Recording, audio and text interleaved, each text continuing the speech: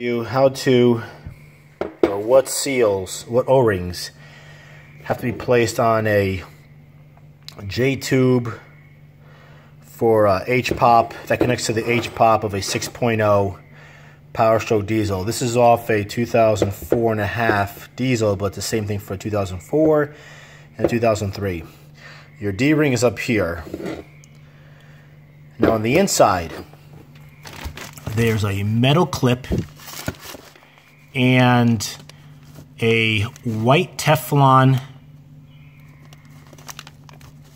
ring and a black O-ring. So the metal clip, as you can see, the opening is right there, or the beginning and ending of it's right there.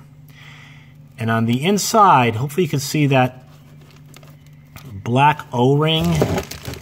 It kind of goes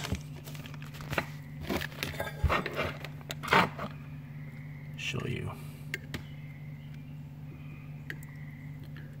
Well, here's the white Teflon O-ring or Teflon gasket or seal. And in front of that, toward the tube, is a black O-ring. So from the tube coming out, first comes the black O-ring. That's installed first. And then behind it, coming toward the outside of the tube, goes a white Teflon seal. That was a bit tricky to put in there. You put in about 3/4 of it, then you gotta take like a pick, a bent pick, and slowly pry it up so that it completely goes into the circle. At first, you think it's too large, it's not going to fit, but it does fit. Just gradually pry it up slowly, and it fit right into the groove next to the black O-ring coming toward the opening. The third one is the metal clip that goes on the outside. As you can see, it's moving a little bit there.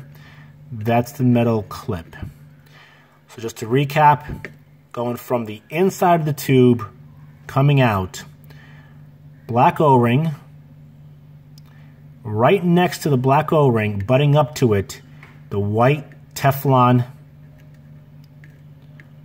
ring, and then the metal O-ring toward the outside. This metal clip here actually is what helps to lock it into place into the other part of the tubes.